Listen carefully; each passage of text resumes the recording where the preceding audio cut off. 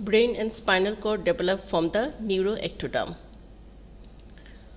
And from neuroectoderm, neural tube is formed. This is ectoderm, this is mesoderm, this is notochord, this is endoderm. Over the notochord, the ectoderm is thickened and from neuroectoderm. Soon, a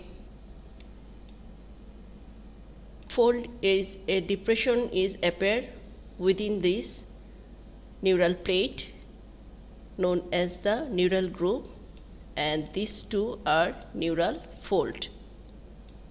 Soon the neural fold begin to come closer, and ultimately successfully a tube is formed and detached from the surface ectoderm.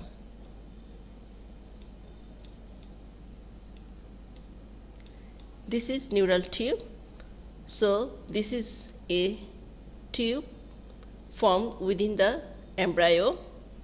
This is cranial part of the tube, this is caudal part of the tube.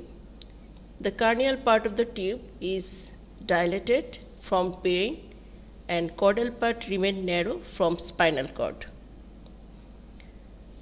The cranial part, dilated cranial part, again divided into three vesicles, the Prosencephalon, Mesencephalon and Rhombencephalon.